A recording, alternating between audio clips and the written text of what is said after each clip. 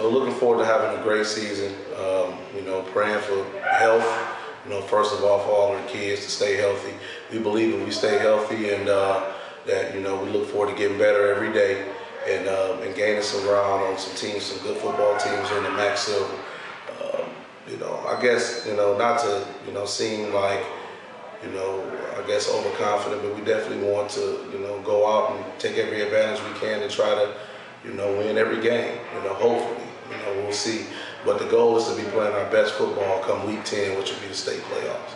And we can continue to get better day by day, week to week. We believe that we'll of course make the state playoffs, and we'll see from there.